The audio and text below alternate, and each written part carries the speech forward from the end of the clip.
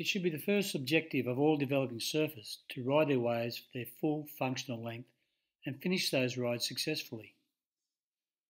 The more they do this on a daily basis, the more fun they will experience and the more confidence they will develop in their surfing. Obviously, finishing well in all surf conditions is not always easy, but a few reminders on how to finish should help.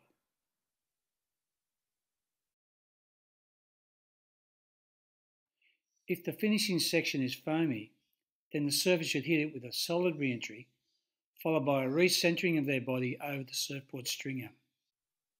If the finishing section is more of a lip to hit, then a more vertical re-entry might be the best option and the most fun. Hitting the lip with your front foot above the lip on impact is the way to go, followed by the surfer recentering over their surfboard. If the finishing section is sucky, then the lip line re-entry is the way to go.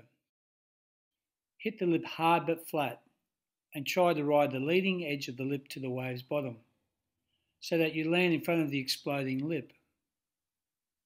Again, recentering over your surfboard is critical, but also compressing really low is essential to handle the more difficult landing and exploding lip behind the surfer. Sometimes you might be faced with a longer section to negotiate, and in this instance, the floater finish would be optimal. Ride the lip, turn the surfboard before dropping down the wave face so that the board points towards the beach, and compress low to handle the difficult landing.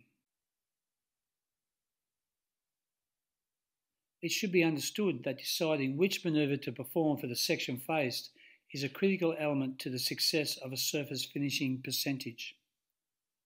Choose the right manoeuvre, use the correct technique, and watch your finishing success improve dramatically.